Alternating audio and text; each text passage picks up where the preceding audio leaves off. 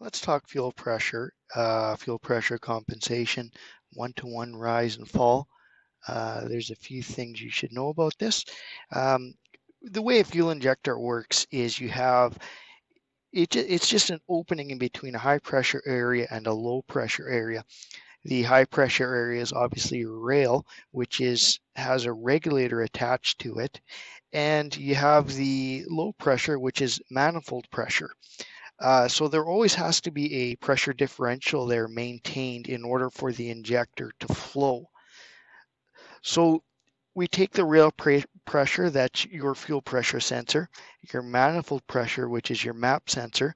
The fuel pressure differential in pounds per square inch is equal to fuel pressure sensor PSI minus MAP sensor PSI. In the Holley global file, you'll see a thing called actual system pressure. That's your pressure differential that you're telling Holley you're trying to maintain. So 43 psi, that would be at atmosphere.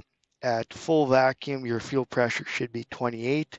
At 15 pounds of boost, it should be 50. Your fuel pressure should be 58.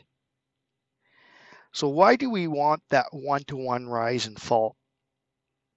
We want it because AE, Excel enrichment, is based in pounds per hour. So if the fuel pressure stayed at 43, for example, at all operating modes on an NA engine, as we get into the higher vacuum, that differential increases. So you actually get more fuel than what you're telling Holley to put in there. It's also so that injectors can keep up with boost. So say, for example, if you have Holley 120s and 43 pounds of fuel pressure, if we want 20 pounds of boost, we want 63 pounds of fuel pressure, and then the Holley 120s will still flow the same, a maximum of 120 per hole. Your fuel table will be more accurate and consistent. It won't change due to fluctuating fuel pressure. It's important to note it is about fuel pressure differential, not just pressure. Ben from EFI has a really good video on this subject. I'll link it below this video. So this is a graph of what a one-to-one rise and fall looks like. In theory, we should always strive for this.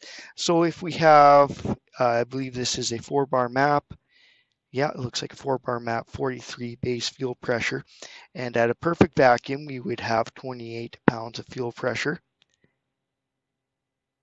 Say at 33 pounds of boost, we should have 76, and it should rise and fall perfectly on this slope. This is an example of a log of a really good fuel system. So what I've done here is you have fuel pressure. It is scaled from 28 to 73, and MAP is scaled from 0 to 300. If you have a 43 base fuel system and a 3-bar map, on your logs, the two lines should follow each other just about perfectly. And you can see this one is really good, and then just when they slam the throttle, the lines deviate a little bit.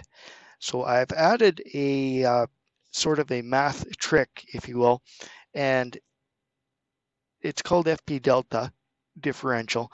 And at 50, that means we're getting a perfect one-to-one rise. So if we drew a line straight across here, that's what that would look like. And we can see the fuel pressure during turbo boost, launch, and through the 3 gears.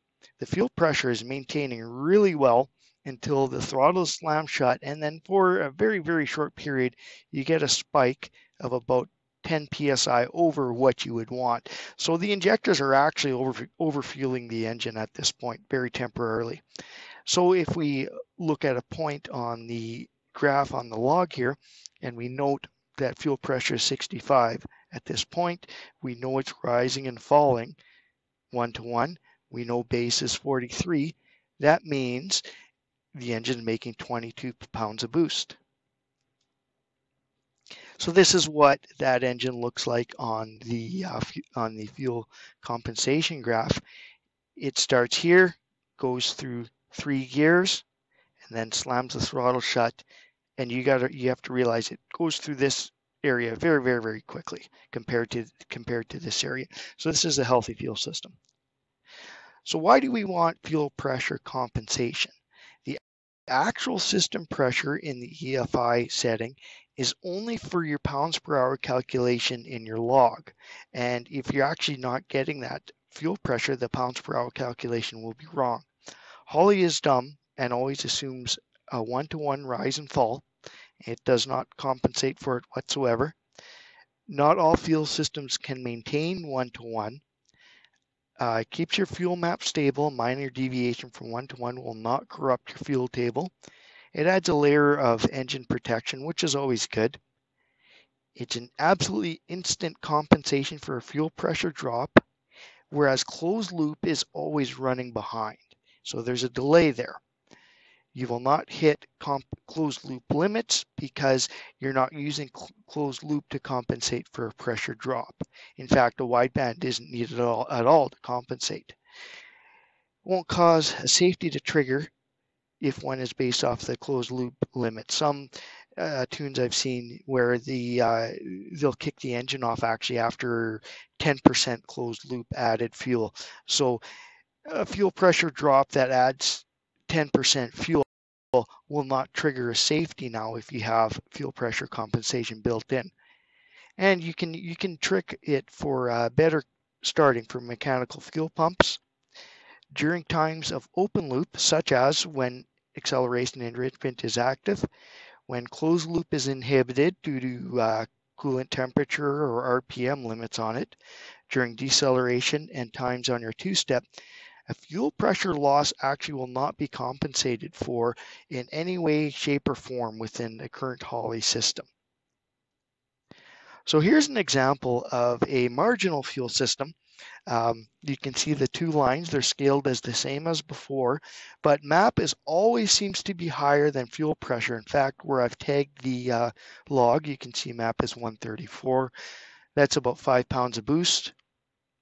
Yet fuel pressure is way down in the 35 region, so that's just not sufficient.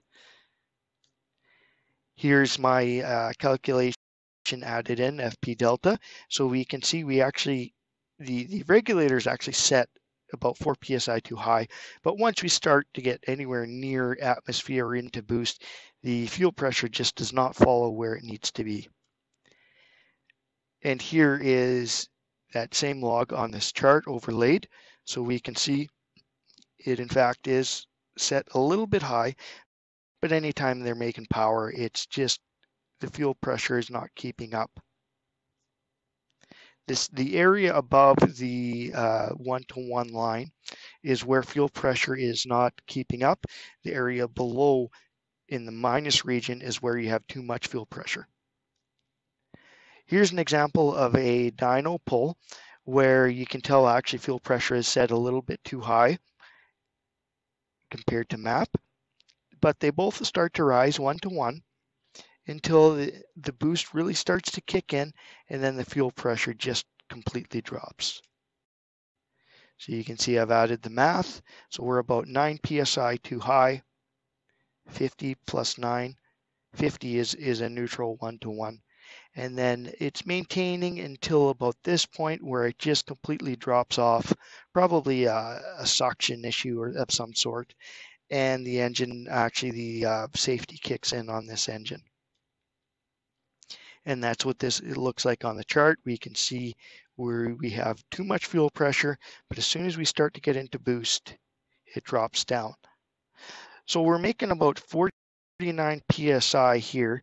If we slide to the right, we should actually be making about 64. So that's a 15 psi drop. That's starting to get quite substantial.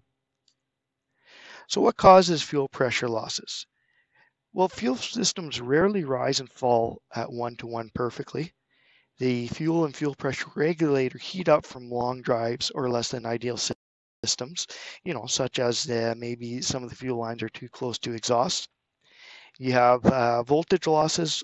Alternators can't keep up, especially on LS engines. The ratio I find of the crank to the alternator pulley is always way out 3 to 1, and then usually LS guys are spinning their alternator just 20,000 plus RPM. which just they shut off or they die. Or you simply lose your alternator belt, just toss it out the side. There's also other reasons why you can have fuel pressure loss, such as mechanical issues, plugged filters, etc., or simply the fuel pump is not up to the task. As we saw in the first good log, slamming the fuel throttle shut or slamming the throttle shut, the fuel pressure regulator cannot move fast enough. And the golden rule is if your injectors or pump aren't large enough, you have to upgrade them. No matter, it doesn't matter how much programming you have, it's not related to the tune, it's a mechanical issue. If they're not big enough, you need to upgrade them. So here's a spreadsheet I've made up, and I'm just going to highlight a few areas here. In the green box, those are the two numbers you input, and that's it. That's all you have to do, and it builds the entire spreadsheet for you. So the first thing it does is it takes these two numbers and builds the red box, which is your map y-axis. Then it builds your fuel pressure x-axis. Then it uses those to build the rest of the chart. So if you change these numbers, everything's going to change. And I can show you an example of that. So this is the spreadsheet. I've added some instructions. I will be adding this spreadsheet to the Holley forum. Just a little bit of editing there. Sorry about that. So if we just want a basic system. So 43 base 3-bar map. Let's just go with that. So you can see how everything started to change on us. Okay, so I'm going to go over to Holley now. I'm going to do two things. First of all, I'm going to make sure display map as PSIG is clicked. The second thing I'm going to do is add advanced tables if you don't already have them. Default, California Proposition 65 warning. Advanced tables do not cause cancer. Anyways, so go to advanced tables, 2D tables. I usually like putting it in table number 8. Enable the table. We'll call it FP comp. And the table type is going to be fuel flow multiplier. X-axis will be fuel pressure, and the y-axis will be map. So here's our table, but we haven't populated anything. So that's what the spreadsheet is for. So we're going to do the y-axis first. Click and drag here. Make sure to get all 15. Control C. Go back to the Holley. Click on the top row. Control V for paste. Then we're going to do the bottom one. What you can do is you can just click on the first cell, hold down Shift, and hit the right arrow instead of using the mouse. Control C. And then we're going to actually copy the whole entire table itself. Right here. So Control C. Top left cell here. Control V. So if we add a heat map, we can see how it looks. And so that's done. And make sure none of these things are checked. Then I just want to look at something else. So the math, the formula is actually right here. And since it's a square root formula, that means it's nonlinear. So it's not a flat table. It's not, there's a curve to it. You can see that right there. And so that's important with fuel pressure compensation, that the math is correct. And so, yeah, I'll add the spreadsheet to the Holley group, and any questions, any concerns, feel free to ask.